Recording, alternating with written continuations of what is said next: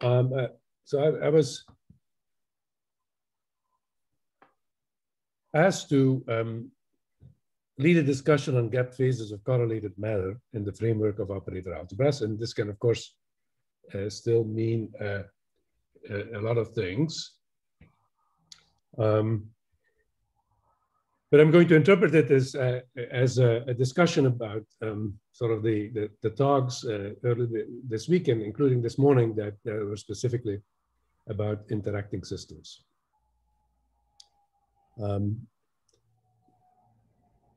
There's a lot to say, and so I'm going to review a few things so that we have sort of a common language and remind ourselves of what that common language is.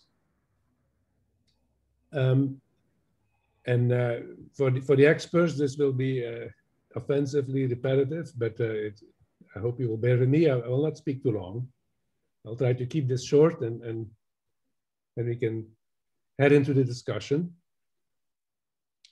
So here is an outline, but this will go fairly quickly. And so it ends, as you see, with discussion topics.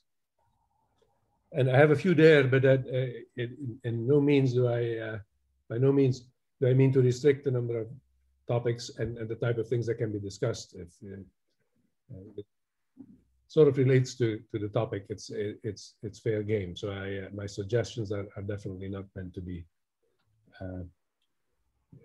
restrictive of the discussion we can have. So I will repeat things mostly. To start, the setting has been introduced with variations by Peter and Lukas and Anton and the other speakers. And so let me, I will go very quickly, but nevertheless, let's fix some notation. Hi, Emil, I see you're there. So I started. Oh, thank you. I was sure you would catch up. I went for a coffee. I thought you didn't need breaks. You act like you don't need breaks. But this is good. All right. So as we heard today and other days, we consider lattice systems typically where the many degrees of freedom that we are talking about, the many particles or the many spins or the many fermions, we consider them on a lattice, and so let's just focus on the spin case, or the so-called bosonic case. And as has been said by other speakers, also the fermion case is similar. There are some differences. It's not that it shouldn't be discussed in detail, but this whole setup is very similar, and the techniques are very similar.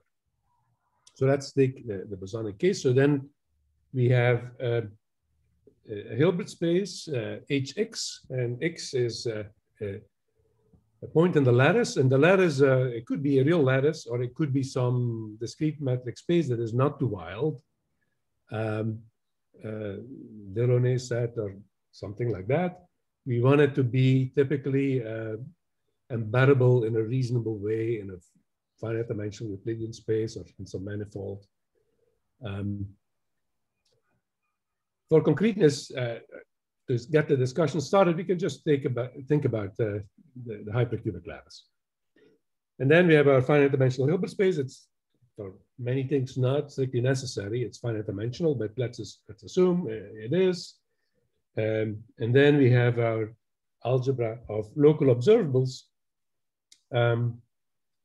which associated with any finite subset lambda. As Amanda just explained, these algebras of local observables are included in each other. You can always extend by identities, and so you can take the union, make sense of this, complete it, and get a nice C-star algebra of quasi-local observables. Should I admit?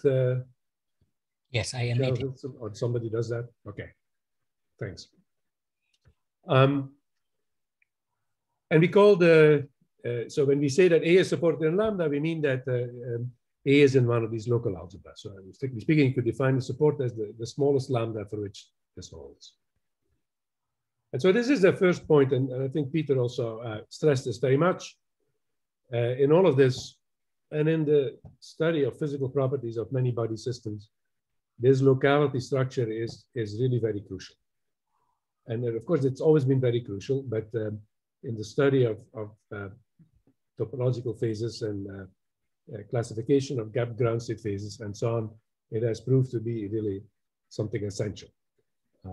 Because, as I think Lucas pointed out, you could say anions are the localized excitations that are not produced from the vacuum by a local operator.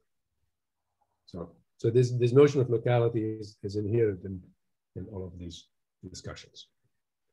Okay, so then we're going to define a Hamiltonian and a dynamics sort of in the usual way. And when we study the thermodynamic limit of an interacting system, we will do this on the level of the observables. As Amanda pointed out, that's the way to go, because you can't define a priori or Hilbert space for the infinite system.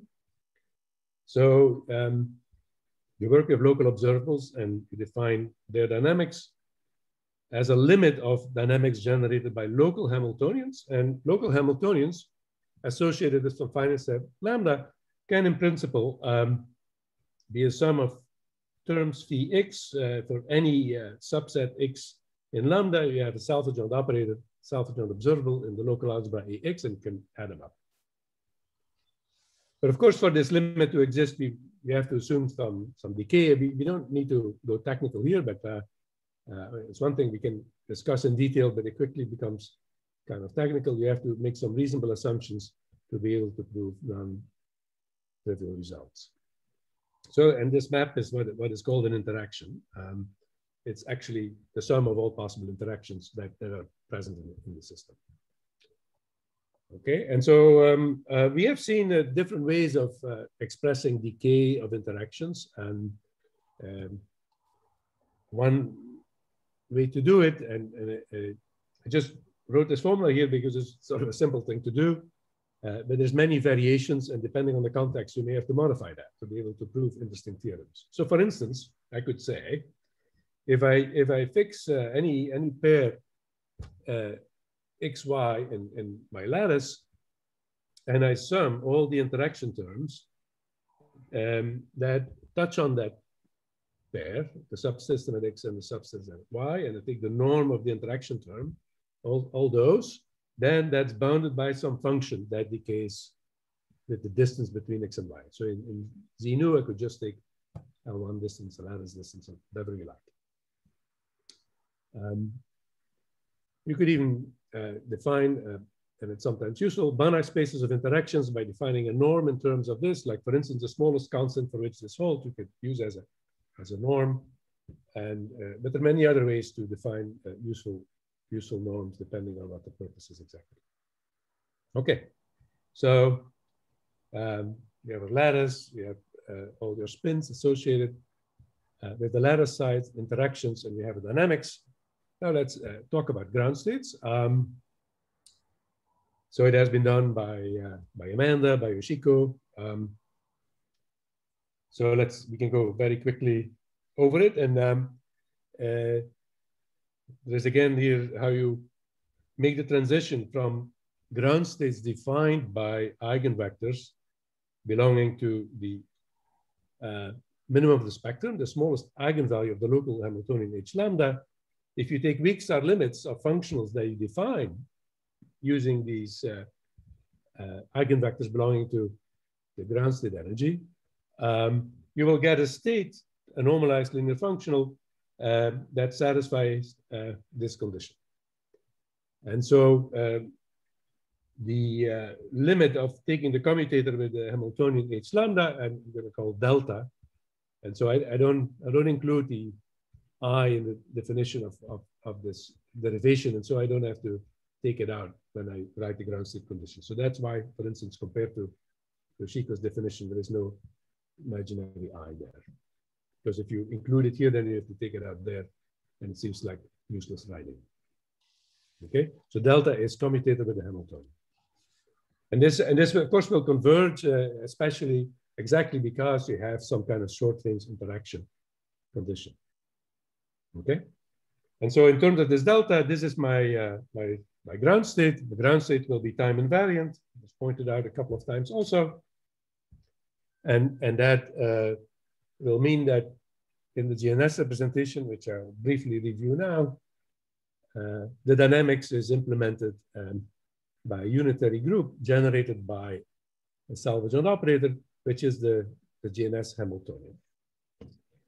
And the reason, one reason immediately to be interested in the GNS Hamiltonian is that it actually gives you the spectrum of the infinite system. It's a salvage-on operator that has a spectrum, and that is the physical spectrum of excitation energies that you will find if you test with whatever experiment you have the bulk of your material described by the model that you're studying. So usually our whole lattice is an infinite lattice, and I call it gamma. The GNS Hamiltonian is this salvage-on operator that in the representation, in the GNS representation we just heard about this morning, generates the dynamics. And it's a non-negative salvage-on operator. The GNS vector omega is an eigenvector with eigenvalue 0. It represents the ground state. And the other spectrum are the excitation energies of the system. And so we've been talking about gapped ground state phases all the time. So the gap in then that we are talking about is the gap in the spectrum of this operator. And so 0 is the bottom of the spectrum. And so if there is an open interval that has empty intersection, an interval of the form 0 gamma that has an empty intersection in the spectrum, say we have a gapped ground state. Now, if this gamma is the full lattice, and so there is no boundary anymore, then that's what is physically referred to as the bulk gap. But I could do this whole process on a lattice that, well, it's not a full lattice. It's say a half space in Z nu. And then the spectrum of the GNS Hamiltonian would correspond to the spectrum of edge excitations. Because the Hilbert space, the GNS Hilbert space, on which the salvage-on operator is defined, is created from the ground state by acting with quasi-local operators. And so if with this locality structure that we have, and this algebra of quasi-local observables that we have, this means that if you take a half space and you have your the boundary of your half space, all excitations that you create by such operator are at finite distance of the edge. And they may have a quite different spectrum of excitations. Okay? So this is mathematically quite simple and very natural way to formulate exactly what this bulk spectrum is, the edge spectrum. And if, yeah, I made fun of Emil a couple of days ago that he's sometimes very violent, but this is not as a person, but he would like to do all kinds of things to systems and change their ladders and put other pieces on it and things like that. And so in principle, you can all fit this in this scheme. You just have to take a proper thermodynamic limit usually and look at the GNS Hamiltonian that you get. And the system has been modified, and again, the spectrum may look quite different, and you can study excitation spectrum. Okay, so I didn't tell you anything new. Next slide, still nothing new. I'm not here to tell you new things. And so just here to remind you of the stage where we should discuss correlated systems and their topological phases. So I would like to defend the point of view that one shouldn't forget what you actually wanted to study, or where it all started. Whether you're a physicist, a mathematics physicist, or a mathematician, this classification problem that we have focused so much on of gap ground state phases is really about saying interesting things about phase diagrams, ground state phase diagrams of physical models that have parameters. And as you vary the parameters, you can really see sometimes qualitative changes in the ground state behavior, and these different regions in the phase diagram where the qualitative behavior is different are typically separated by quantum phase transitions that you can also study. And so let's think about that. And so from that point of view, if you want to classify, okay, that means you define an equivalence relation, and then you want to describe the equivalence classes that you get. And so, well, we have to we fix some system. So I like to say, let's fix the lattice and the Hilbert space of the component systems. But we consider some suitable Banach space of interactions that will define the local and then the determinate limit dynamics for us. We have a certain family. It could be a small family. Maybe it depends only on one or two parameters. Or maybe we are interested in a question that says all interactions that are sufficiently local decay as in a certain way. And so it doesn't always matter much, but in some cases it may matter what you choose. And I denote that set here by G. I think in the case of Yoshiko's talk, it was there was a PUG, the set of all interactions with a unique gapped ground state. That's what she looked at. And Anton had something similar. I don't remember what the notation was. So the equivalence relation that that I think is a very natural one, and that comes, in fact, from a paper by Chen, Gu, and Wen more than 10 years ago. You know, a little bit turned into something that is mathematically tractable. So if you have two such models, two such interactions in the class you want to consider, and say we're talking about unique gap ground states, we could also generalize that, but just for concreteness. Then we call them equivalent if we can see them as the endpoints of a differentiable curve of interactions valued in G. And it's differentiable with, you know, some suitable, with respect to some suitable norm that I've defined in this Banach space, and I'm not going to specify now. It has to be differentiable and not just continuous, and there's lots of things in between. Is a technical thing that I don't want to discuss now. We could, but probably it doesn't make sense to discuss it for the whole audience. So we have a nice curve with endpoints phi0 and phi1, and along this curve there's a spectral gap that is uniformly bounded from below by some positive constant that will often be called gamma. So that is a reasonable way to state rigorously what is in this paper by Chen, Gu, and Wen. Okay, so these curves, so if G, or you take a small g, or you take just a subspace that is finite dimensional, I can take a basis, I can parameterize the interactions I'm interested in, and look at phase diagrams. So Amanda flashed a phase diagram, and I will show it and show another one. And so I would try to say, let's not forget that we want to study these phase diagrams. At least from my point of view, that is sort of the really interesting physical question. And let's, for instance, look at ON chains. These are spin chains. So I take something simple, one-dimensional. It's a class that includes the AKLT model. So the AKLT model has an O3 symmetry. And if you don't know it, this will be too brief an explanation, but it has a nearest neighbor interaction. So that means that the only non-zero interaction terms corresponds to sets of nearest neighbors in the chain. And the terms are just translated copies of a fixed particulate operator on two spin one chains. So the Hilbert space is three-dimensional at each side. And this is in fact a projection operator. and it projects on the subspace of spin 2 states in the tensor product of two spin modes. That is the AKLT model.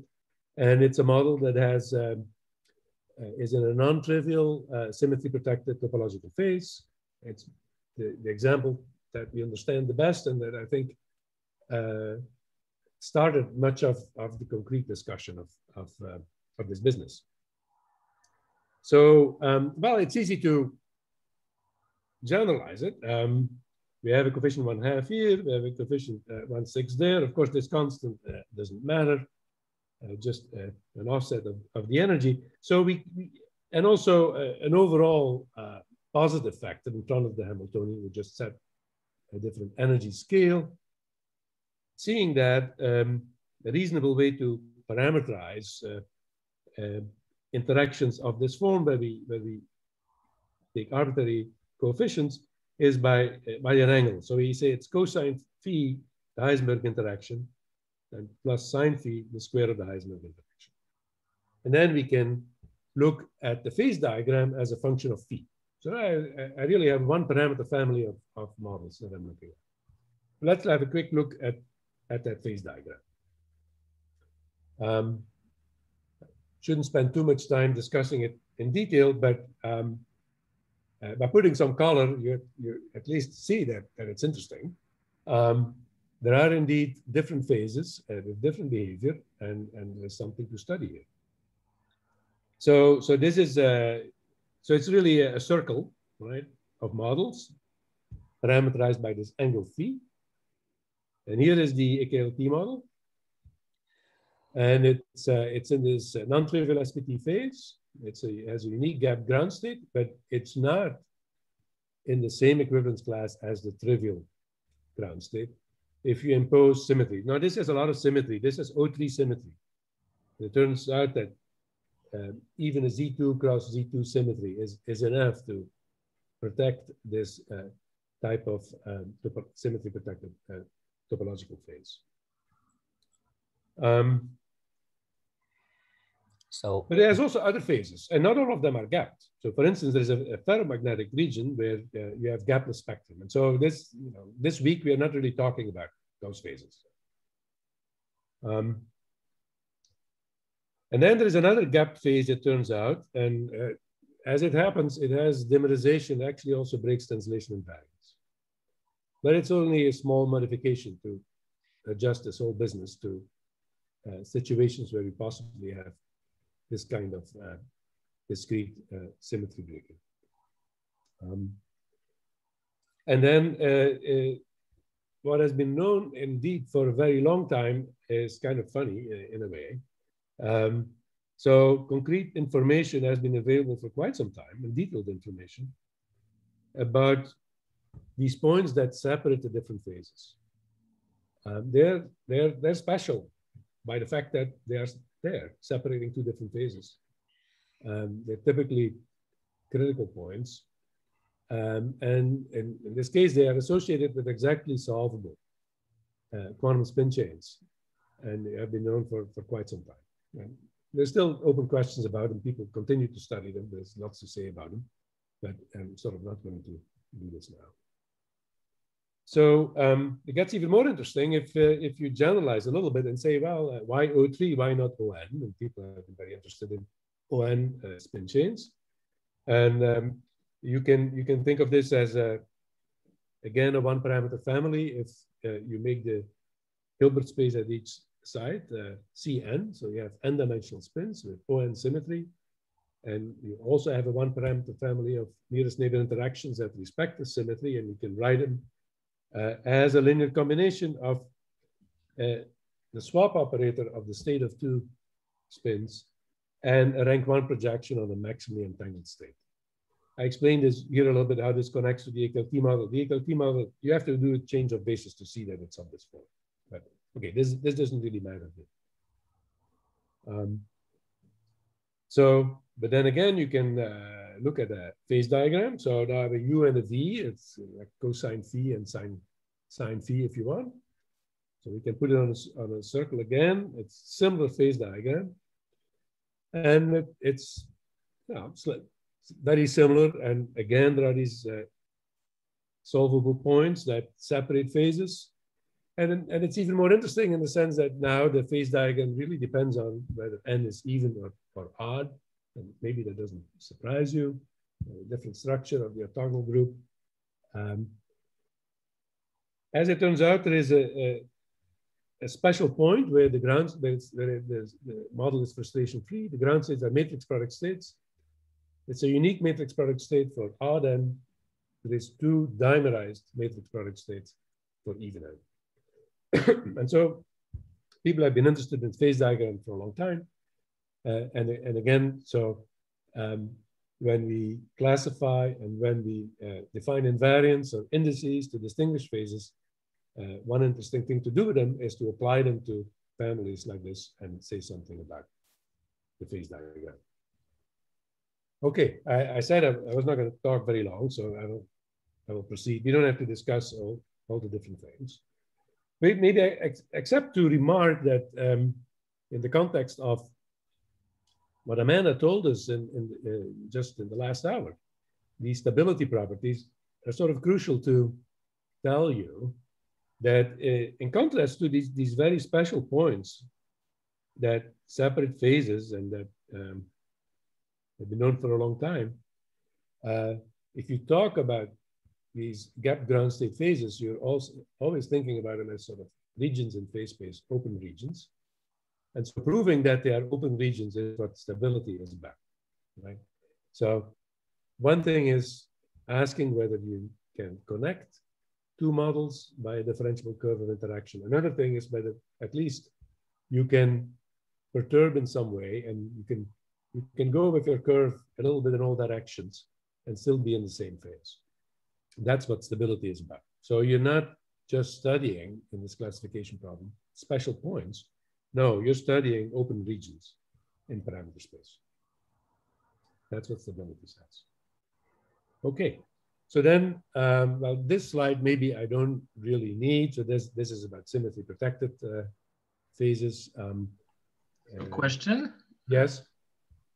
Is it also clear that the space of these gapped states gapped phases is somehow dense in the set of all interaction? No. Well, of course, it would depend a little bit. I don't know if you take a large enough space what you get, but certainly the typical phase diagrams that only have a few parameters, they may very well have open regions where there is no gap, where you have continuous symmetry breaking, for instance, if it's a model with continuous symmetry, which implies that the gap closes, or the gap may close for other reasons. So it's not that everything is a gapped phase. Not everything is an insulator. We have conductors. So also for fermion systems, it's not that there is only insulators. Is that what you're asking about? Yes, thank you. Yeah. So yeah, open regions, but that doesn't mean they cover almost everything. They don't have to be dense. Okay, so when we are interested in these phase diagrams, so people study SPT phases and indices or invariants for them and try to classify them. So we have heard several talks about that by Yoshiko and by Anton, and they have solved this problem in a certain number of cases, right? So I don't have to talk about it here. We can come back to it. So if we've understood, for instance, now very rigorously that there is an index that singles out the ATLT phase as one where you have an non-trivial topological order that is symmetry protected. We clarified what symmetries that can be. And there is this recent work, first by Ogara, where two-dimensional SPT phases were characterized and an invariant was constructed. So in finite group G, you have H3G and U1, and there's another work with essentially the same result that came a little later by Sopenko. So, so that is SPT phases. But maybe even more interesting are the truly topologically ordered phases, the ones that give rise to anionic excitations and really exotic states of matter, quantum matter, that people have hopes will be useful in technological applications, or you can just study because it's so fascinating. So the question of stability is important in general. And I just want to briefly mention, you don't have to discuss all these different papers here, but it is a remarkable point that there are general results about stability. So given a model for which you know there is a gap, if you perturb it a little bit, there will still be gap. But the condition that you almost always need is that it's frustration-free. So the general results that are out there that cover a lot of cases have this frustration-free assumption in them. Not all these, it's not known that there is a frustration-free point, for instance, in the dimerized phase here. It's certainly suspected that you can find other models that sort of are in other dimensions of our phase diagram where that are in the same phase as this dimerized phase and that are frustration-free, but these are definitely not frustration-free. And so proving stability for them has proved a little bit more difficult. So there are some special results. There's some recent results that we got specifically for these ON models in this preprint you're interested in, but I'm not going to talk about that here. Okay, so what can you get from this equivalence by a differentiable path of interpolating interactions, interpolating models? And so it's sort of come up a couple times, but I thought maybe it would be nice to sort of highlight it to see where sort of, for instance, the LGAs that Anton was talking about, where it really comes from. So, so let's sort of simplify our notation a little bit, and suppose we have a curve of interactions that I can write like this. So you can resum interactions and sometimes present the Hamiltonian in different ways, and one may be more convenient than the other. I'm mostly looking for simple formulas and for the slide here. There's different ways of doing it. But suppose you have something of this form where these x's are almost local Hamiltonians, terms in the Hamiltonian. You have to think of them that they are sort of concentrated around the site x of your lattice gamma. And suppose you have a curve of gap models that is described like that. And well, here it's kind of, here you see immediately it's kind of interesting if this curve is differentiable, because then I can introduce this quantity here. So I can take the derivative of these interaction terms and subject them to this integral operator. It was introduced by Hastings and Hastings-Wen in various forms. And Hastings called it a quasi-adiabatic continuation or quasi-adiabatic evolution. And the uniform bound on the gap that you have for the curve enters as a parameter in this integral operator.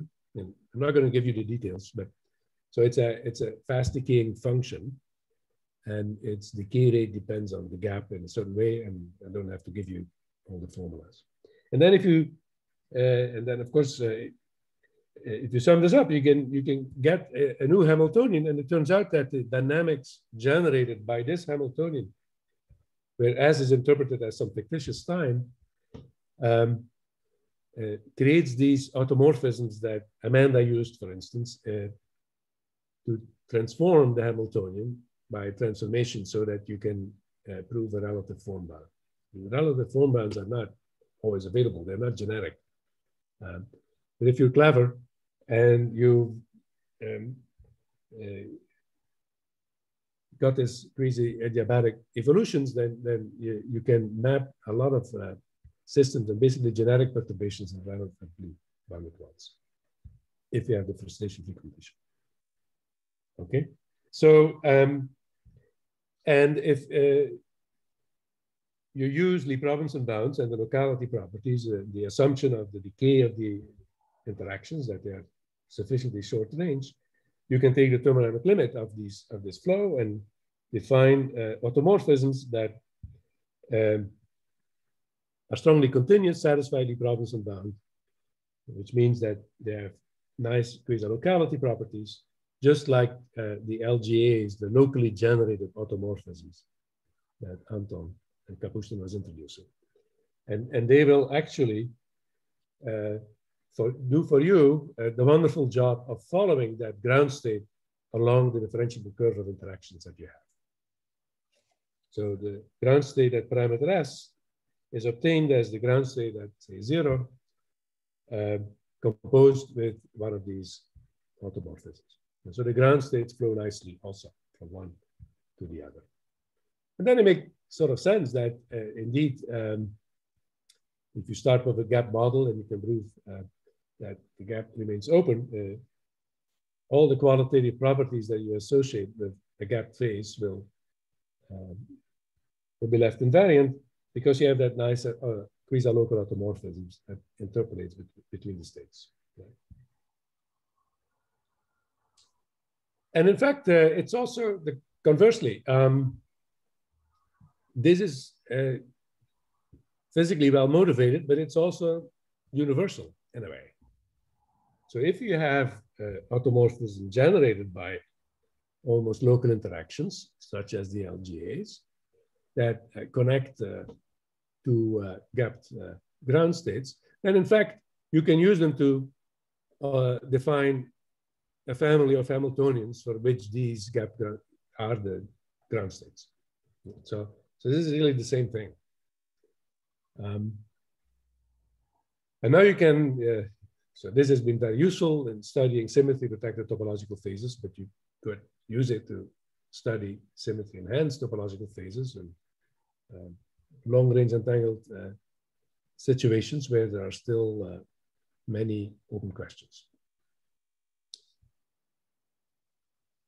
So I wanted to, before we sort of start the discussion and have some topics to propose, I wanted to sort of remind ourselves what we're studying and why we are studying it. I mean, you can have your own motivations, of course. I'm not saying that your motivations are no good if they don't come from the physical phase diagrams that the physicists, the condensed matter physicists, tell us to look at. I'm not saying that. But it is a useful thing to keep in mind, in my view. Okay, so I've talked long enough. So there's some topics we could discuss, and I'd be very happy to add a few. So start thinking about what I should add to this list. So so this is more like a sort of a slogan and sort of making a statement. So I wanted us not to forget that classifying gap phases is about ground state phase diagrams and saying interesting things about them.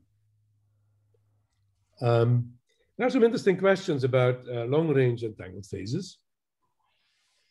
They lead to anyons.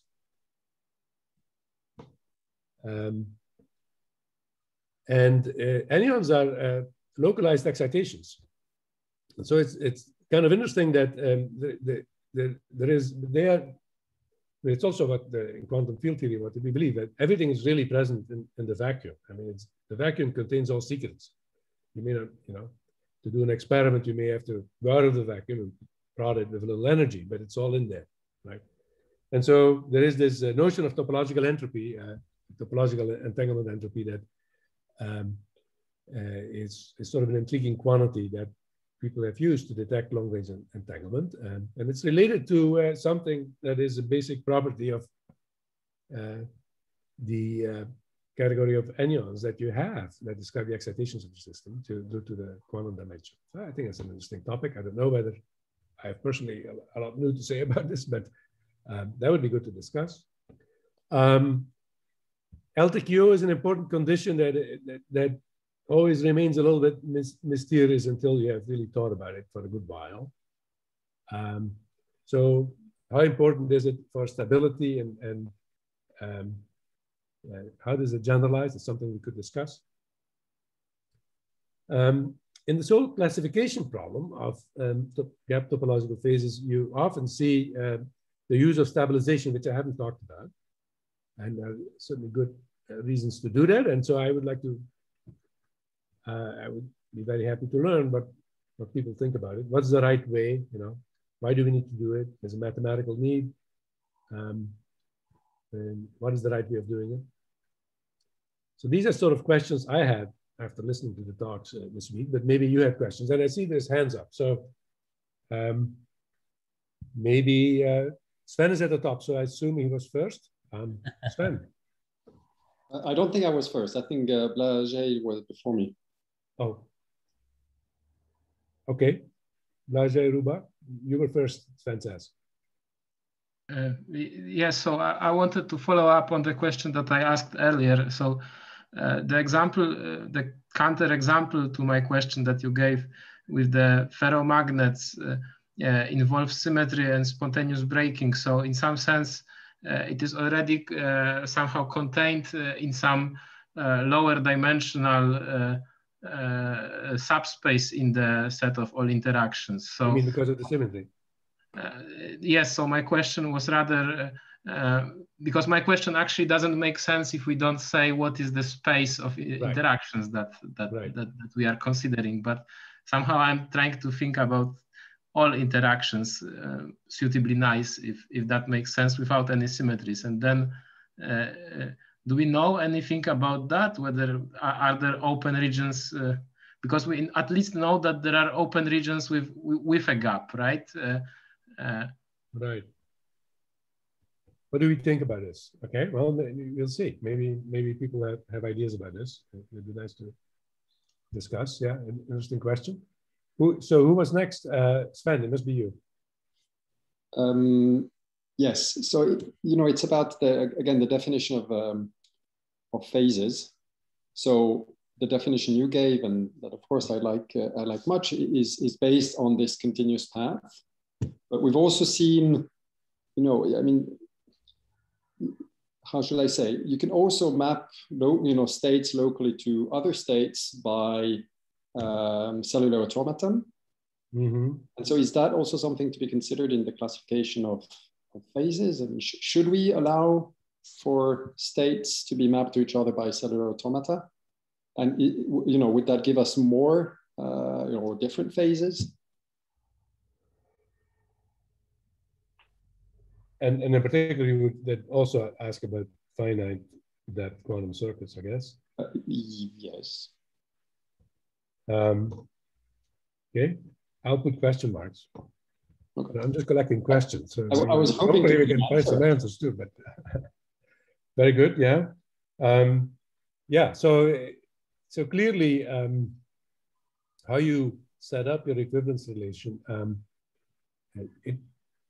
we sort of believe that it doesn't matter much. So we have the freedom to do what suits us, what's convenient, and hopefully we find the same answers all the time. But maybe this is not always true. It's a good question. In fact, another question which is related to this one is whether, I mean, we define here something in terms of an equivalence relation, but quite often people like to think of somehow this set of states as being a topological space, having a nice topology, but we haven't defined a topology on that space either. I think Yoshiko defined a very nice topology in her. She does. I mean, that's one suggestion. Exactly on this interaction phi's. So we do have the. Oh, no. Yes. No. That's a different question. Yes, I mean, that's okay. That's a nice Banach space. But I'm now talking about the topology on the set of states. You know that.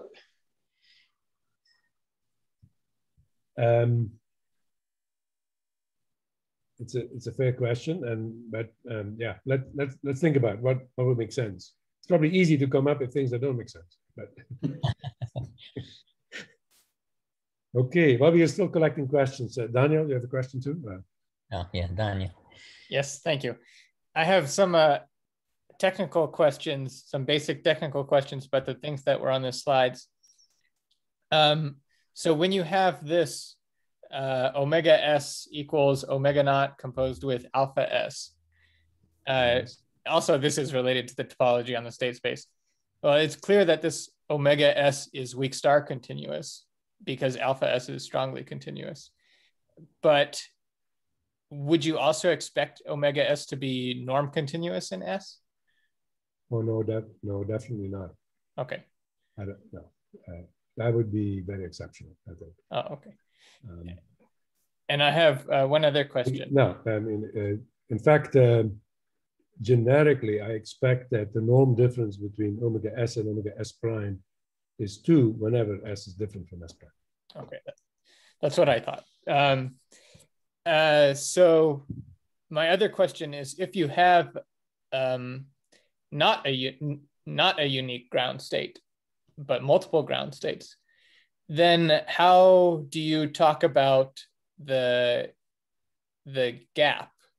Because it depends on the GNS, or I don't know, maybe it doesn't depend on the GNS representation of the ground state that you choose. Okay, it's a good question. No, it could depend. So maybe we can discuss various cases. I mean, there are some things we know and many things we don't know. Emil, you wanted to yes, add something to, yeah? When we set up the problem right from the beginning, deciding on the degrees of freedom per site, we always have to make an approximation. I mean, we always work with effective models. So the space of these local degrees of freedom, it's actually not fixed. And in non-interacting case, we fix that problem very simply. We tensor with the compact operators, and we call that stabilization. But here, it seems that increasing the degrees of freedom per site will change the whole problem drastically. For example, going from spin 1/2 to spin 1 and then spin 3 and so on. However, if you work with, let's say, a simple electronic system, then the question is, okay, do you include in your analysis the S orbitals? Do you include also the P orbitals? Do you include the D orbitals? Mm-hmm. At some point you stop because you say they are chemically inert, but nevertheless, you have to remind yourself that there are a lot of degrees of freedom for which are just thrown away. Well, good question. I mean, I could say, make sure to get your model from a good physicist, but so that what they've thrown out was indeed not important. But anyway, it's a good question whether you can prove some kind of robustness, what that would take, right? I'm guessing. Not robustness, but at least this classification seems to be stable against some sort of tensor product with something. Well, I'd be happy to learn about that, how to set it up. Well, John, I think you were next. Hello. Yes.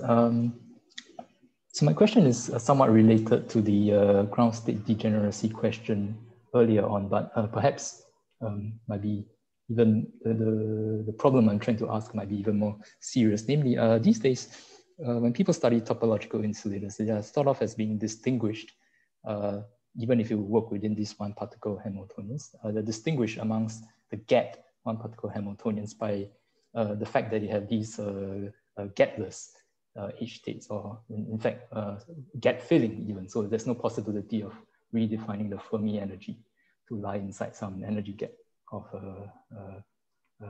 the topological insulator inhabiting, say, a half space. So the question is, what is the analog in the quantum spin systems when you have such a anomalous H spectrum? So anomalous in the sense that there's absolutely no gap at all. Is there any hope to discuss this sort of system? Because this sort of absence of a gap is sometimes in quantum field theory, I guess casually said to be anomalies, for example, and they're handled in different ways. Well, there may be multiple questions you're asking, but we can see, maybe we'll Yeah, it was basically the problem of absence of a gap. Yes. Okay. Yeah. Michael. Yeah. So this might be a naive question, but I'm curious as to whether there are more quantum information theoretic quantities that we can use to compute which of these, for example, SPT phases we're living in, rather than looking at this index. So if I run into a phase in the wild, is there something resembling mutual information with respect to some state or something like this that I can actually sit down and calculate, rather than having to go to this cohomology theory? Maybe you mean even observe? Or observed, yeah.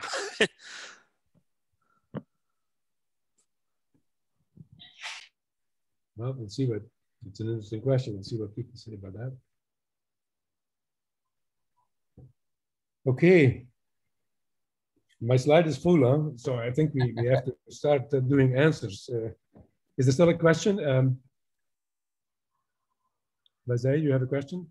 Oh, yeah. Yes, actually, I want to follow up to some things that were said like a minute ago. So we know already that in some low dimensions there are some rigorous invariants. Do we also expect to have something like bulk boundary correspondence in this setting, or is anything known in this direction? And I'm sure that also physicists have done like computer simulations before, and so perhaps there are some conjectures or observations. Yeah, thanks. Good question. So maybe we should organize ourselves a little bit. So I think we should give priority to the questions you have raised, not the ones I brought. So, well, is there anything known about? I'm not sure. You're not sure. This first question that you put here, classify gap phases, is about ground state phase diagrams. Okay, Emil, you want to talk about that? Good. Well, I'm happy to talk about it. The phase diagrams. Maybe I should stop sharing so we can sort of see everybody.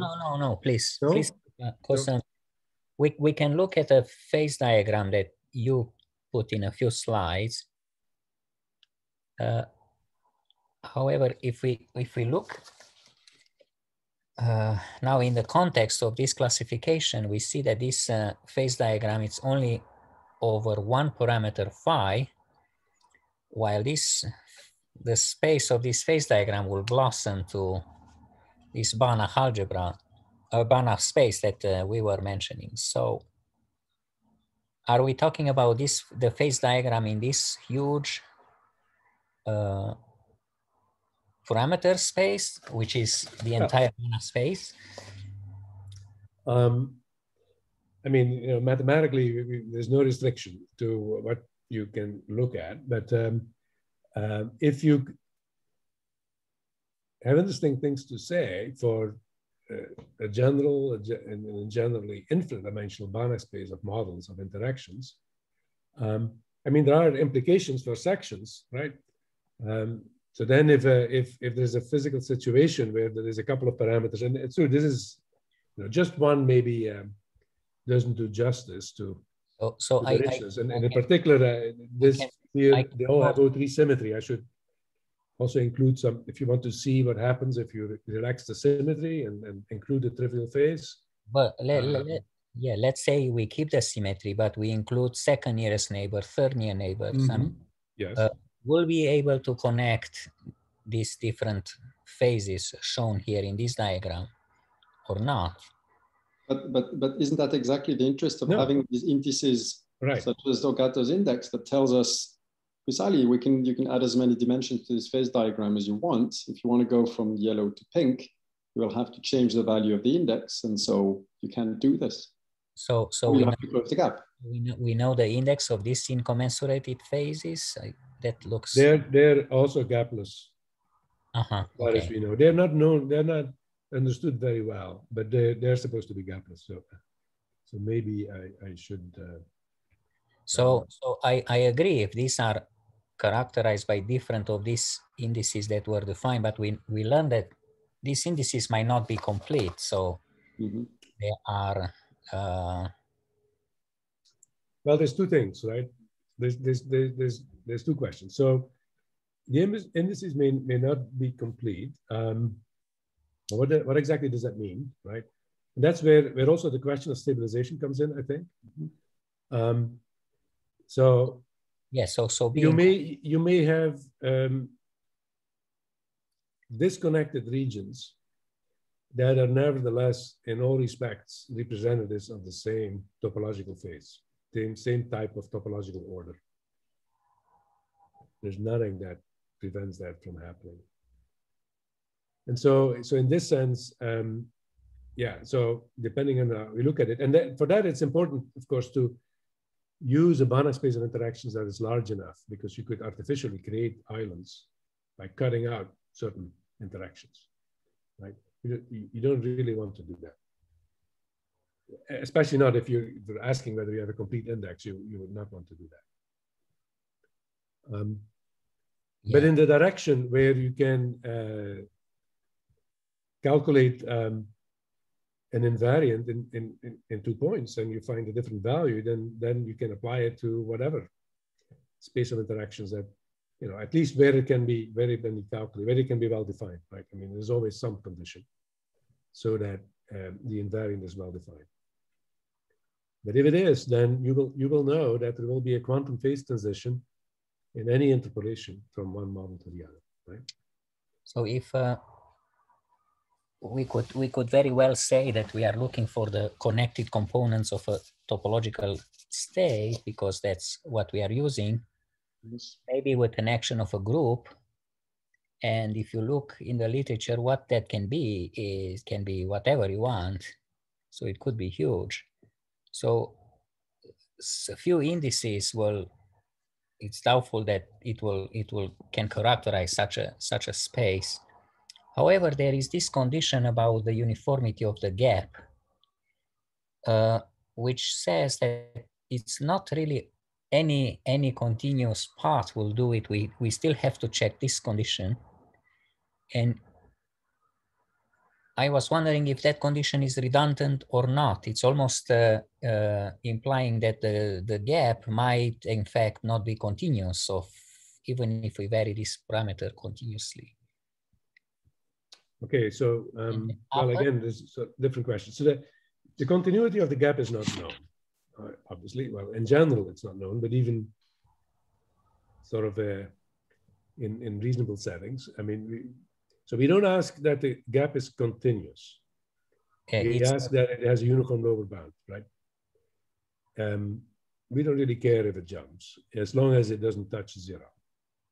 And usually it jumps, and it can jump. I mean, it certainly, there are situations, there are unstable models also with a gap that is really, it's like a model that is kind of is not part of an open region, is an isolated point.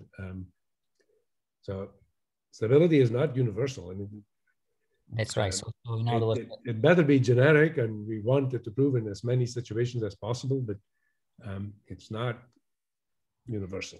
Okay, so the condition is not redundant, because if it was continuous, then we knew there will be a lower bound. Yeah, no, we don't know that. I mean, once you take the thermodynamic limit. So it means we are not really looking at the connecting components, but there is one more condition on these paths. So it's not a pure topological question. That's a good point, I think, Emil. I mean, it's not clear it's a pure topological question, because in fact, this was a little bit my question before, right? Can you make this classification by just talking about states without having to go to the automorphisms and invoking a gap? So, and so some people definitely believe that or want to work in that direction. And for instance, you can use the finite depth circuits and so on. But well, you need to, why exactly finite? maybe you have to close the operation of the space of circuits that you consider in some way, and impose some condition on them. I don't know. People who have worked with them a lot maybe can sort of say what the current thinking is. I'd be happy to learn about it. Is there anybody?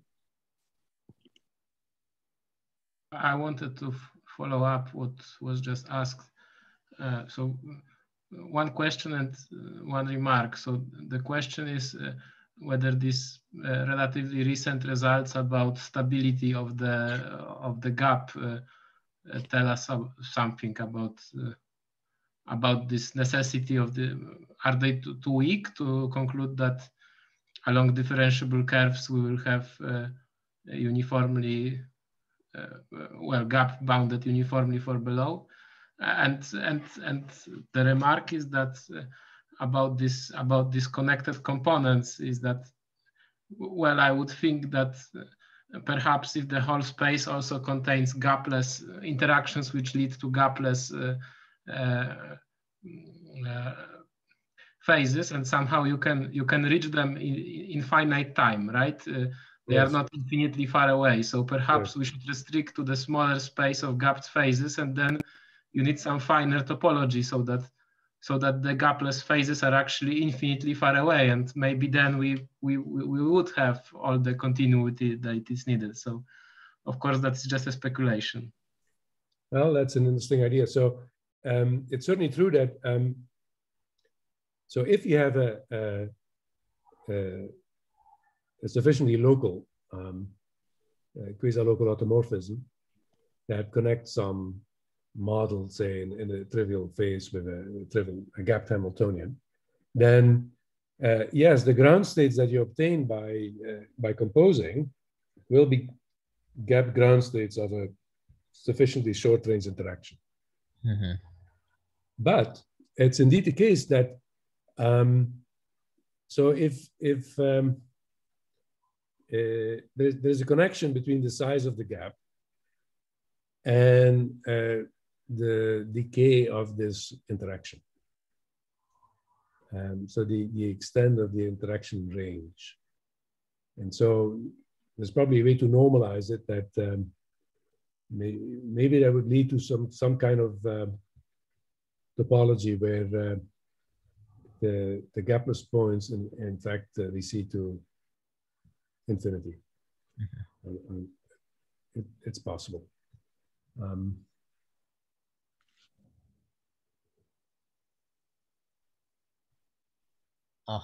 Okay. Yeah, so this relation here, if alpha S has this Lieb-Robinson, a good Lieb-Robinson bound, and you use it only for a finite time, when you apply it, or its inverse, I suppose, to the Hamiltonian for which H0 is a gap ground state, you will get a Hamiltonian for which H omega S is a gap ground state. It's a unitary transformation. So the only question is whether, when you apply it to the Hamiltonian, whether you stay within the class of Hamiltonians you want to consider. I mean, naively, right? I mean, it's not difficult to show that also for the infinite system, the gap inequality is preserved by this action. Can I ask a quick question and or sort of remark on this point? Because, you know, Anton and Nikita and others have been looking at these Kitaev conjectures about characterizing the homotopy type of this space of gapped ground states, provided that topology can be made sense of. And in particular, right, I mean, you don't just want to necessarily consider just the connected components, you also want to try and consider higher homotopy groups. So for example, in 1D, there should be expected to be a pi 3, I think. And as far as I can tell anyway, there's nothing stopping you from at least applying some of this quasi-local machinery to not just the interval, right, but for other topological spaces and sort of potentially more general types of paths. But I mean, I'm far from an expert, so I just wanted to ask about this point.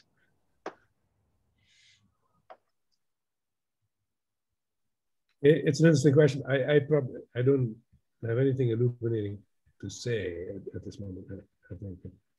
But it could be something worthwhile looking into. So, yeah, well, should it be classification of states regardless of Hamiltonians?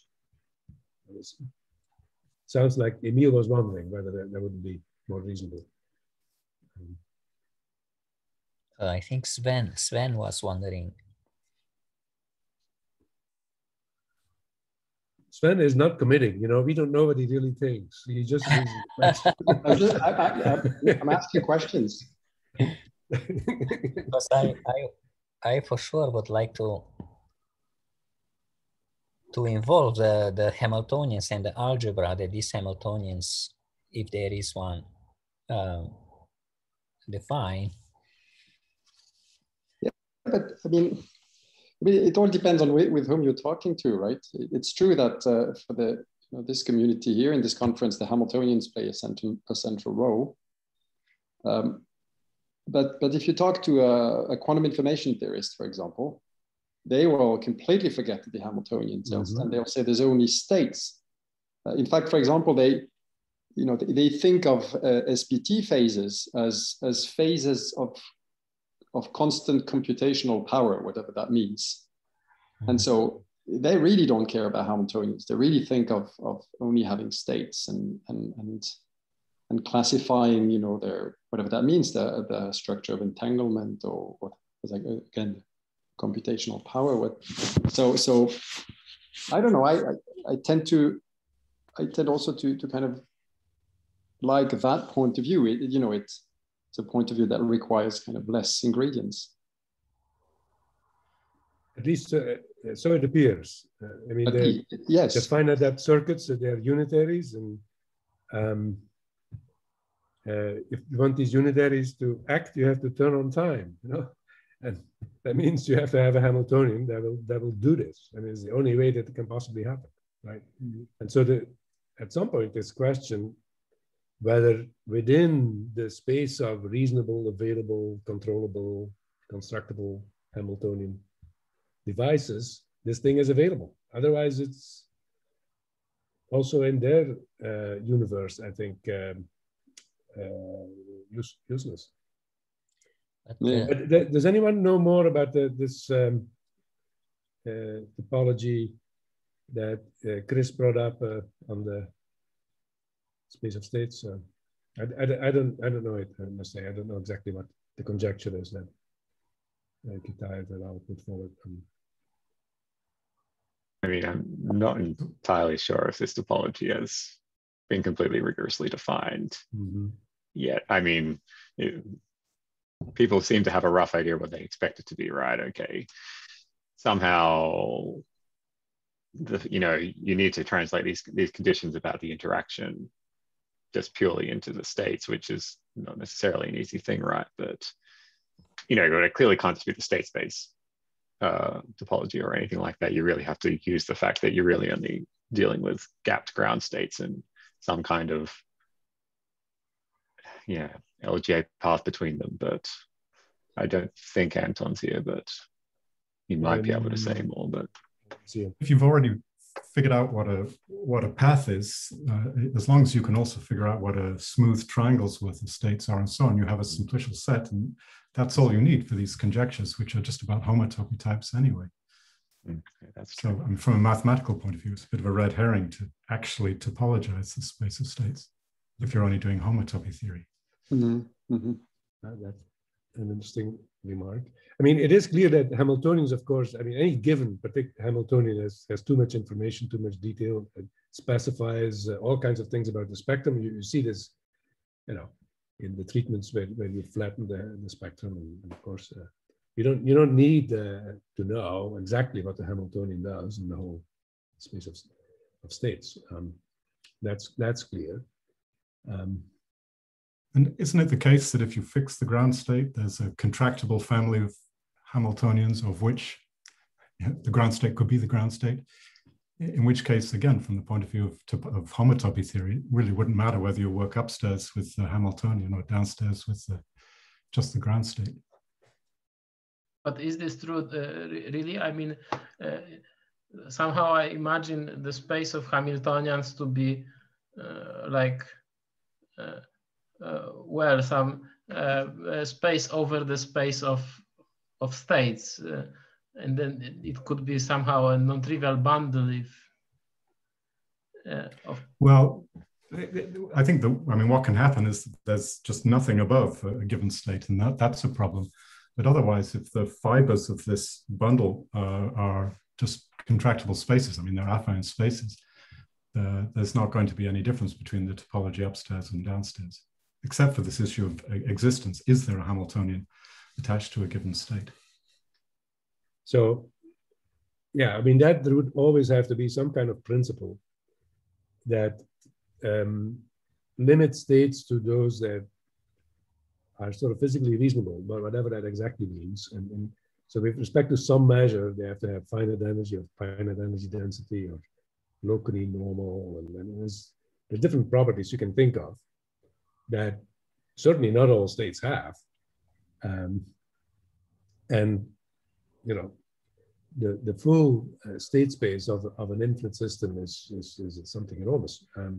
So there has to be some principle when you select reasonable states. And so like in you know, axiomatic quantum field theory, they will have some principles that select the representation of the algebra of observables they want to look at. Not just all representations, because that's just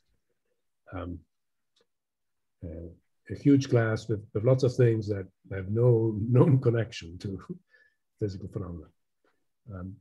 But apart from that, yeah, I think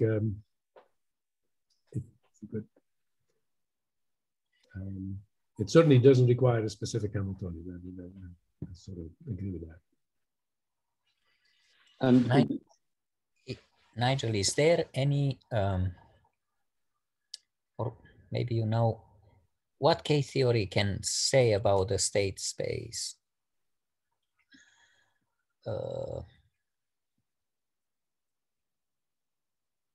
Space. K-theory is not very good at talking about individual irreducible representations. I assume you're meaning you have an algebra, you want to study its states, and you want and study the K-theory of the algebra to say something about the states.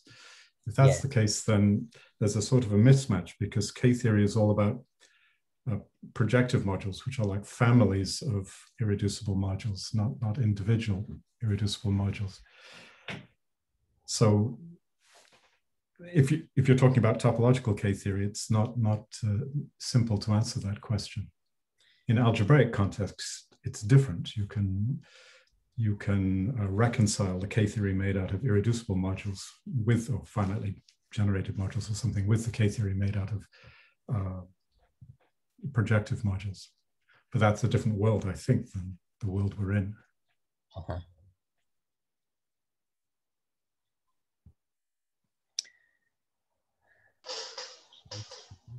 Maybe a comment about these things is just that I don't necessarily think that the choices, well, you know, the question about the perspective of Hamiltonians versus topology on interactions versus topology on states and whatnot, like, I think there should be some amount of flexibility in terms of what you're really trying to do might actually change the choices that you make,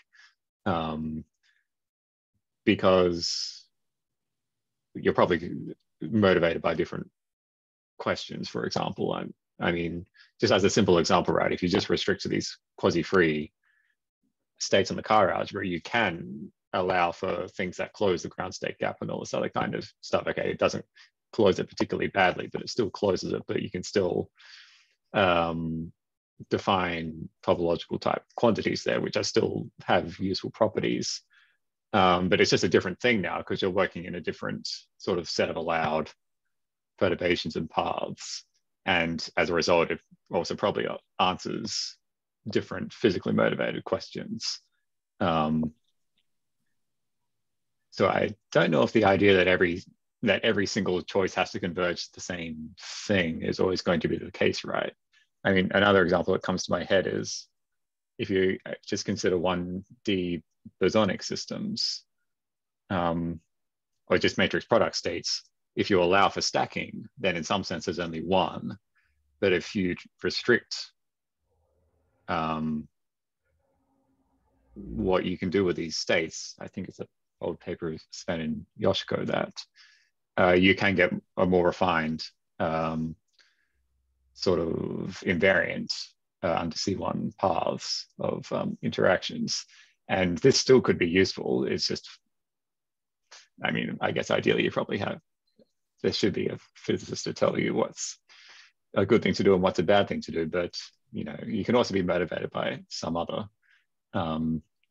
reasons as well, where you have a particular choice in mind in terms of what am I allowed, paths or perturbations, and it may not necessarily be the same as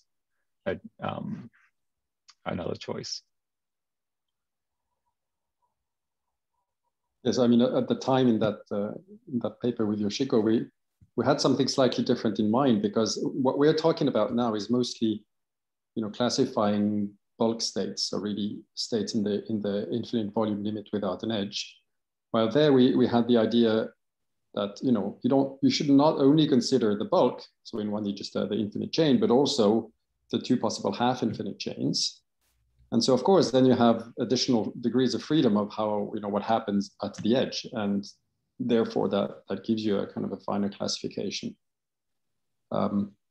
I think somehow people have not been too interested in that, probably because just classifying the bulk is you know, complicated enough.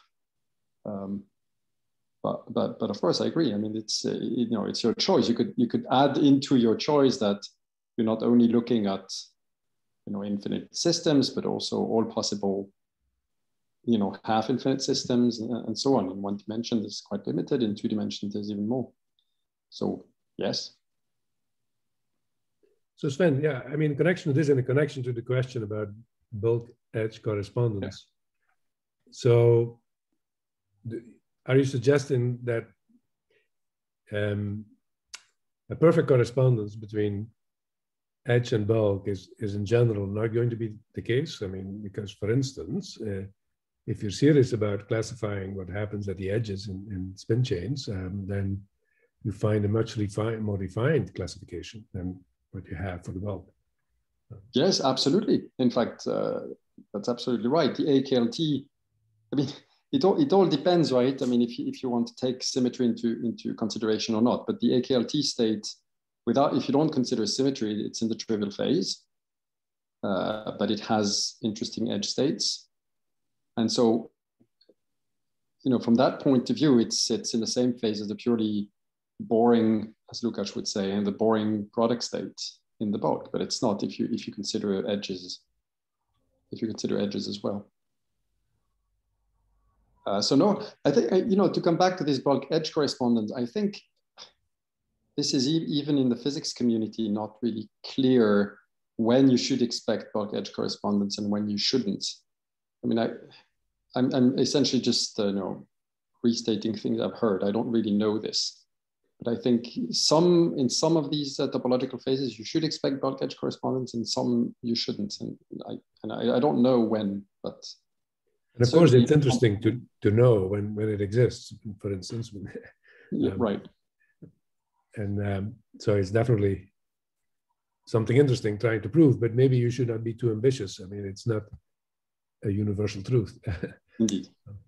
Yeah, if you do an exercise and you work with one particle and then you work with 2 particles and you put an edge, you will find out that strong topological insulators become weak topological insulators.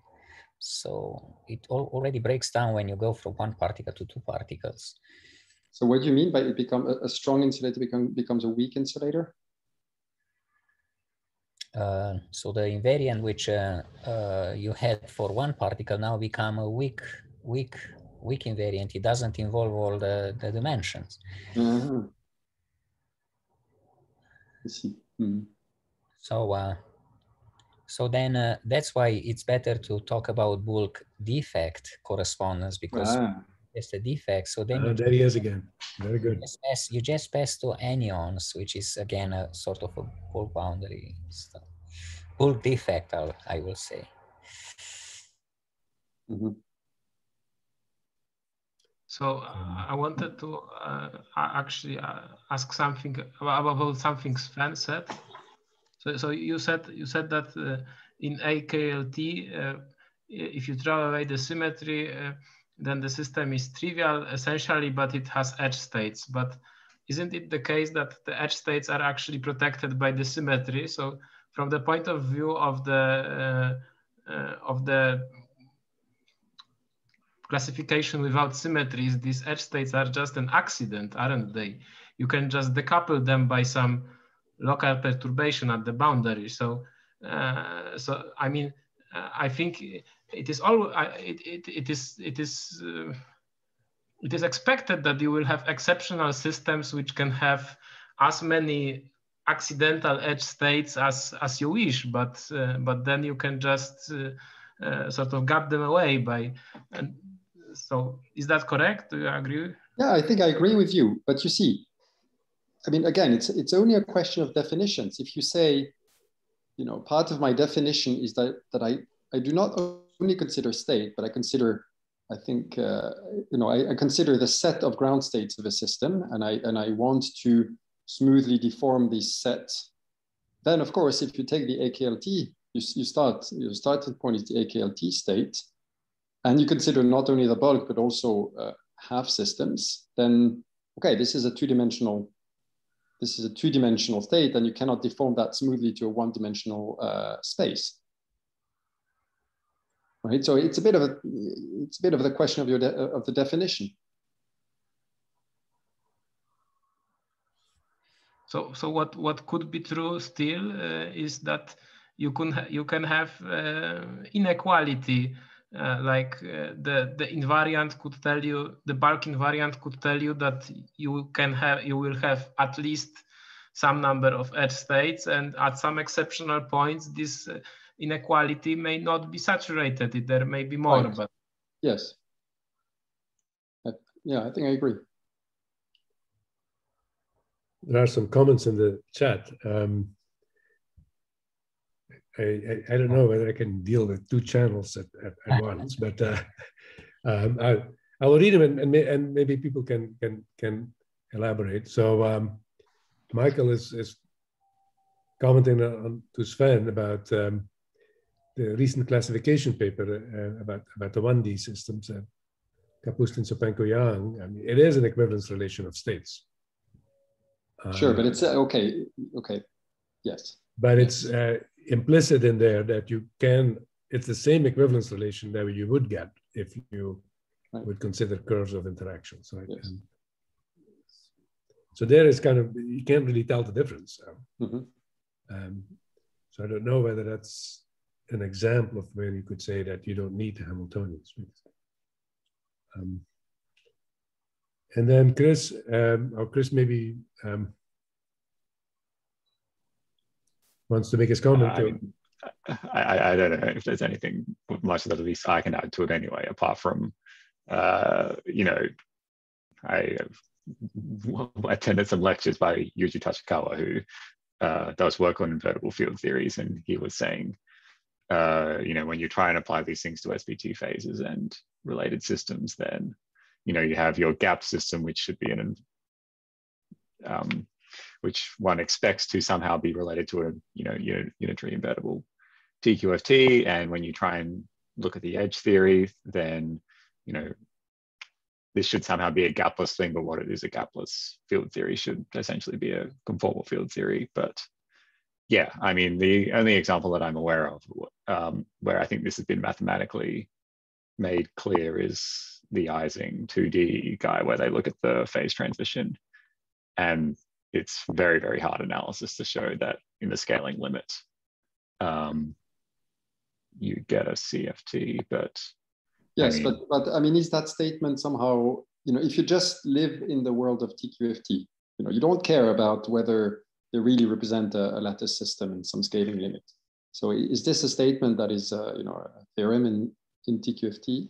Well, I mean, I don't know how you would represent particularly a conformal field theory on in a lattice system, right? I mean, people are, I think they are trying to, yes, you know, these level one models and state some type of constructions. They at least give you a way, in some cases, to go from a TQFT to, I think, just a PEPS type system.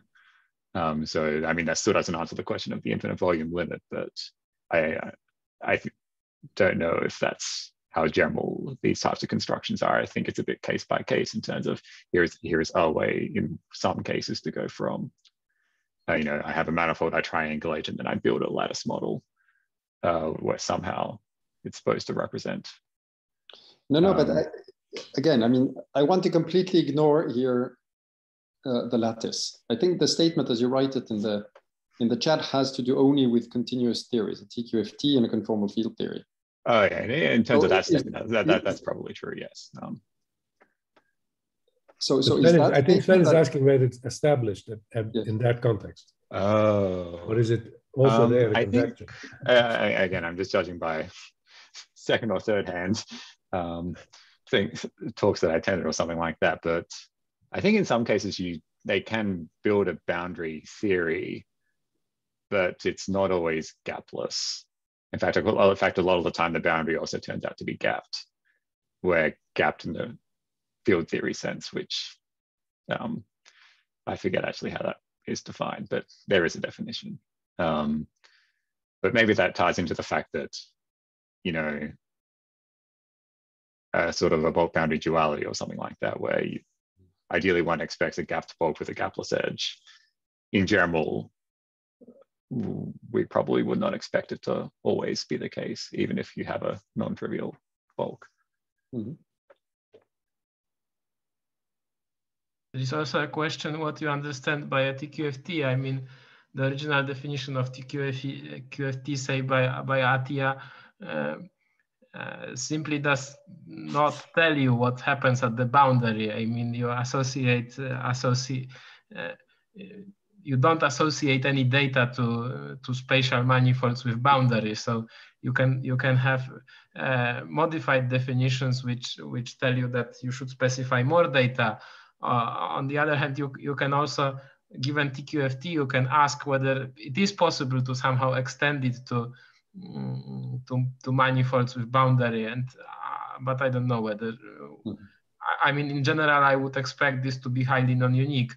I think there are these conjectures, or maybe this is even established in some cases, but I really don't know. That for some TQFTs there should be some abstraction to construct a boundary extension which is gapped. So there is not unique extension, but every extension should be gapless somehow. And by the way, if you have some bulk theory, then you can also always imagine that on the boundary you can have you can add arbitrarily many additional degrees of freedom. So these conjectures also involve the statement that these gapless excitations that you have on the boundary cannot be cancelled by adding some additional degrees of freedom and gapping everything out. That's also a statement that I've read and that I've heard. That how it really relates to what we do in lattice systems, I don't quite know. But for instance, does anyone know of lattice systems with a gapped bulk phase, where you can really show that there is no terms in the Hamiltonian, say, or maybe even other degrees of freedom that you can add near the edge, so that the spectrum is actually gapped in its entirety on a half system, a half space, or whatever, the space with boundary.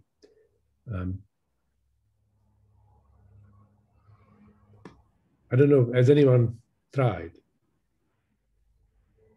But if you don't try, then no, of course not. let me see. Let me see. You need an idea, of course. I know. Let me see. So if you take a non-interacting system with a gap, you have a parameter where so you have two parts of the spectrum, and you have a situation where a gap under a parameter, one eigenvalue goes from the top all the way to the bottom. So then you second quantize this system, and you look as a function of this parameter, what happened to the ground state. Yes, but the statement would include that even if you modify the Hamiltonian near the boundary, you will not get rid of this eigenvalue that crosses all the way through and prevents you from being gapped, right? And you know, in some sense, this must be true. I suppose it must be true for these systems that people claim that is not possible, and they do it also, I think, by constructing invariants of some kind. But I have not looked at it in detail. Okay, so your question was: suppose we do have such a such a state, how can we get rid of it? Well, in some cases, for sure, I'm sure you can, right? Yeah. But the claim is that in some cases you cannot, right? If the spec and I believe that that has been studied in the context of some generalized TQFTs, I think. Mm-hmm. I mean, also very concretely, I think in the context of the integer quantum Hall effect, I think that the bulk edge correspondence statements are pretty general. Right. What can happen along the boundary where you cut. I mean, I don't exactly know the conditions. There are some conditions, but clearly you can add somehow localized potentials along the boundary that would not change the bulk edge. That would not change it.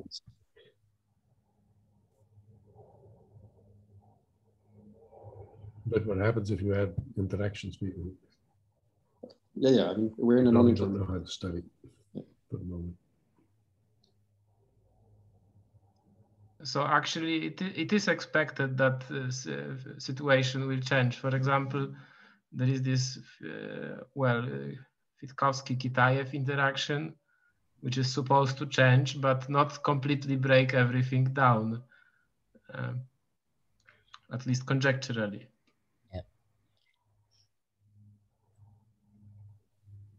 I didn't quite. Can you explain that a bit more? Are you referring to a particular paper? Maybe you can put a reference in the chat or something. People can. So there is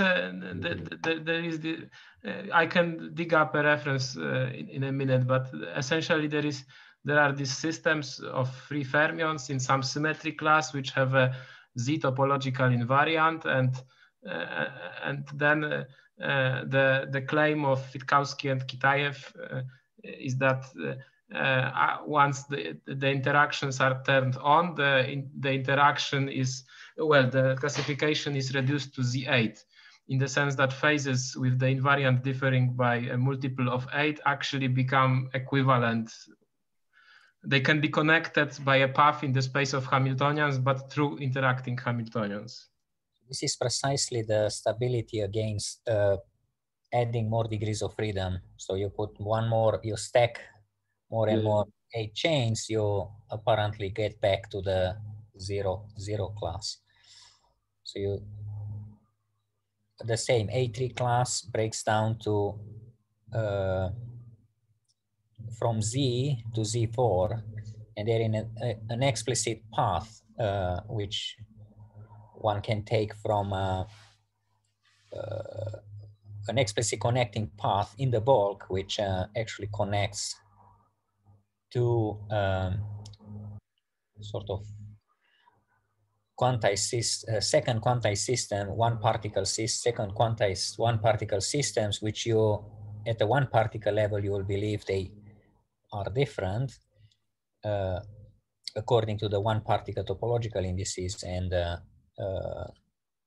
when you calculate the, I mean, there is this explicit path of interacting Hamiltonian which keep the bulk, the many-body ground state gap open and connects these two guys. Yes. So does that, let me see whether I understand this correctly. So does that mean that there's a definition of invariant that is somehow not extendable to the interacting system? That's right. So in other words, the invariants built up from the one particle Green's function, they are not stable. That's the morale of that construction. Because at the end, these winding numbers that are used to, particularly for the A3 class, they are built from the one particle Green's function. Mm-hmm. And it turns out that even as you go from one path to another, the one particle Green's function, okay, needs to close. You can still hold the many-body gap open. Just a quick comment on this point. So if you remember Yoshko's talk from, it was a while ago now, but you have this index, which is Z2 and then a homomorphism, H1 and then a H2. If you substitute for your group Z mod 2, so your time reversal involution, where that is implemented anti-unitarily, then you follow that complicated stacking formula, then you'll precisely get Z mod 8 as as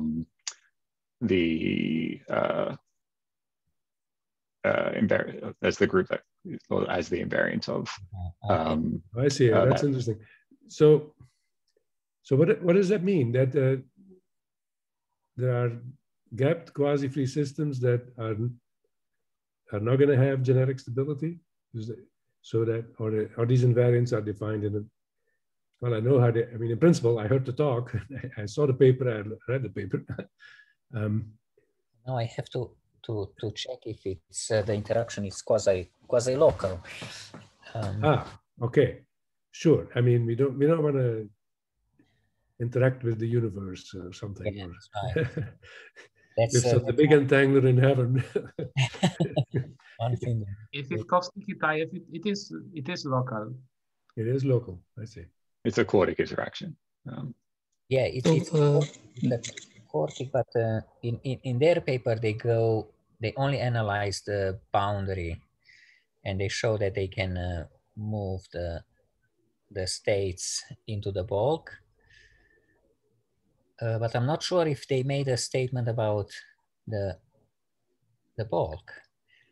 I think they showed that the gap never closes. I mean, because the path they consider in the space of Hamiltonians is such that actually during the time where the quartic interactions are turned on, the system consists of decoupled pairs of lattice sites or something like that, so that actually you can diagonalize exactly, because the wave function is a tensor product of. Yeah, that's correct. So you start with chains which have bonds horizontally, and then you have a chain which has bonds vertically, and you need 8 of them. And now there is a path from the horizontal to this vertically bonded system, and there is a path from a system with winding number 0 and a system with winding number 8. Not, what should I say? So no. Yeah, so 8 and 0 become equivalent. No. Yes, so this system will have a Z number, winding number 8, yet you can connect it to this vertically bonded system which has winding number 0 and never closing the bulk gap. So the interaction is local, and certainly you can achieve it by I think 4-step this quantum circuit. Well, so this definitely suggests that I index is a Z8 index, is a Z0 index, not the Z index. So, however, it's been that apparently maybe you can define only due to special features of this non-interacting system. There must be something about its construction that uses these features. You think you can define it in the interacting system? The full index, the full Z8. So Chris just mentioned that if you take the group Yoshiko mentioned and you... Yeah, but I understood he said you get the Z8 index. Yeah, Z8. Yeah, but Bruno, you're asking if whether the Z can be defined, right? Yes, whether the Z can be defined, right? I mean, maybe that the Z is just a chimera. Well, I mean, it's a ghost. Maybe you can write something down, but in terms of any sort of robustness, I think it's a very different question because, I mean, precisely, you can make sense of this in a robust way only when you're allowing for deformations within the single particle Hilbert space before you second quantize or something like that. I mean, you know, that's still a useful thing, and yeah, like, I mean, and I can still. But it's just that you're doing or you're answering a different question. So it's not surprising then that you're going to get different. Yeah, but the single particle Hamiltonian is a parameter in your many body interactions, right? That's true. So unless you do something really drastic, you sort of think it should be okay. But all right, this is something to look at. So yeah, for those of you who are interested in stability of Fermi systems, sounds like something to look at, interacting. Yes. So precisely because of, sorry, Ino, you wanted to say something? Yeah, I can dig up my notes for the A3 class, because in that case, this interacting quartic potential is much more simpler than in Witkowski paper. So then, okay, simplicity. I'd be interested in having a look at understanding it better. Do you have it published somewhere? This A3 example? No, it's only in my notes, unfortunately. Your notes are a PDF file. Yeah, they are electronic, but since okay. then I changed so many tablets. Now I have to find the tablet. Okay. Maybe while he searches, which one can? Yeah, slightly changed tack a bit, but in an attempt to offer somebody else's answer to all these difficulties, there's sometimes an effective or pragmatic point of view, which is that after the dust has settled, the actual interesting topological invariants, if there are any of that left, are precisely the ones for which some sort of bulk H or bulk defect correspondence holds. And this is in some sense my interpretation of the Kitaev idea that some sort of spectra, in the sense of algebraic topology or omega spectrum to be a bit more specific, become relevant. And this is because it is almost axiomatic. So the point of having this sort of spectra, omega spectra structure is that you can get this generalized homology or cohomology theories. And what these generalized homology or cohomology theories are essentially the only possible suitably functorial constructions from category of spaces into groups, which will axiomatically enjoy the properties of locality, which of course we've discussed is very precious feature. And furthermore, a property of inclusion exclusion, namely that if you divide a space into pieces, the sum of its parts, together with a correction term on the intersection, should precisely recover the relevant data of the whole. And this is in some sense what the bulk H correspondence is saying. And so overall, this is a pragmatic view because one has not given any microscopic explanation as to why you should get such a theory, or indeed one has not yet specified what the generalized homology theory should be. But from the axiomatic point of view, it's a desirable answer. And in some sense, in the same spirit as the AQF, algebraic quantum field theory point of view, where we put in all these axioms of locality and local operator algebras. And and things like that. And then you have the difficulty of actually justifying or constructing interesting examples out of it. So that's to partially answer or add on to what Chris was saying some time ago about this Kitaev point of view. And I think in his talk, he also mentioned, Shiozaki said something about why generalized homology theories should become relevant in this subject, although we don't know which one. So not an answer, but just a perspective that I gained from some other talks. Well, yes, one question is if we have the classification, why do we expect them to be groups? Like Antoine was that's also a pragmatic thing, I think. So, Nigel, and we also saw in in Chris' talk, operation that comes from tensoring. You want categories. Tensoring, that could lead, but other than that, well, I mean, for long range entangled states, you do not expect a group, right? It's only for these invertible guys, which are much sort of more simple to deal with. Yeah, because if you have anyons, right, then there's no rule. You would not be expect to stack and trivialize. You can compose.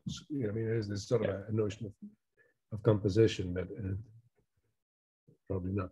Which corresponds to taking tensor products of Hilbert spaces. So if the space of ground states is multi-dimensional on some manifolds, if you take tensor products, you increase the dimension even further. So there can be no inverse for that operation. So basically, it is at least a necessary condition for existence of inverse with respect to stacking operation that all ground states have to be non-degenerate, basically. Nigel, is it a semi-group or a group? Well, I mean, the monad, I think. All I can say is that when Anton defines an invertible state the way he does, it's definitely going to be a group. Inu, you want something like a groupoid, don't you? You said we should get categories instead of just groups as the answers. If we go back to the slide Bruno put on what this homotopy, then pi naught is not a group. Pi naught is just a set. Did I put anything about this? Where is the group structure coming from? To wake up my iPad here.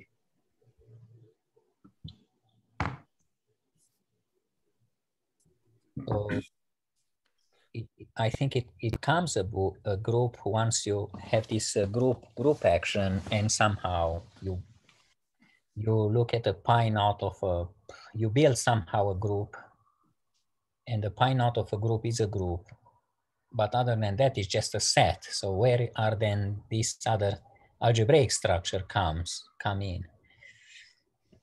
So in the Kitaev's conjecture, the space would be the loop space of some other space, and this is already sufficient to make pi naught a group, even though the space is not a topological group. But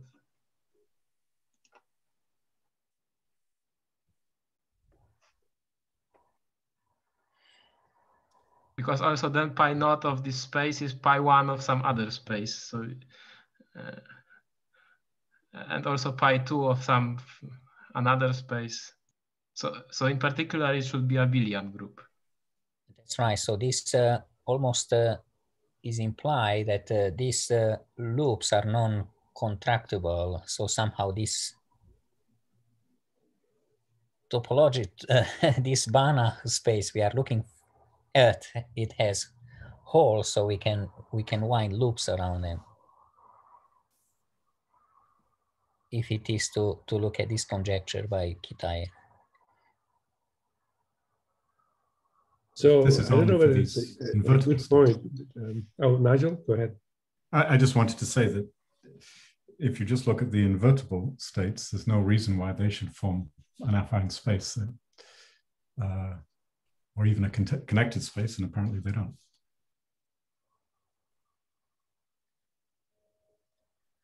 So connecting space, yes.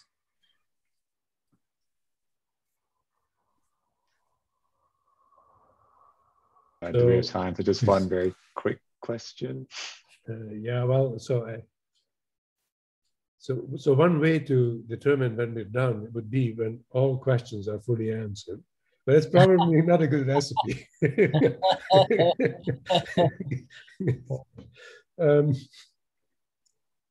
So formally, you know, time's up for the session today, and I think we had a very interesting talks and a great discussion, and things to think about. For some of you, it's late, so or very late or early already, perhaps. So I think we should wrap up and reconvene tomorrow. Yes, I agree. That's good. Thank you. Thank you, everyone. Yeah, thanks.